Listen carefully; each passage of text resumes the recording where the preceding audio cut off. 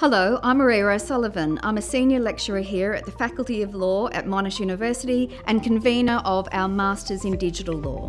As you may know, all the aspects of technology in society today, artificial intelligence, data science, algorithms, and other forms of technology are having serious implications for both human interaction and industry. In recognition of this, the Faculty of Law has designed a new master's course in digital law, which can be taken as a graduate certificate or a full master's course in this rapidly changing area. This graduate course enables you to obtain a thorough, analytical and practical grounding in digital law.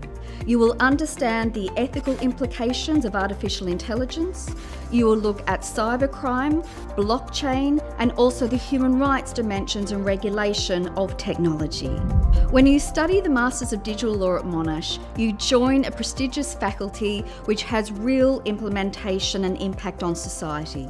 We are scholars and teachers who have authentic experience of the practical implementation of technology in Australia. The new technologies in society offer new challenges to both lawyers and society in general.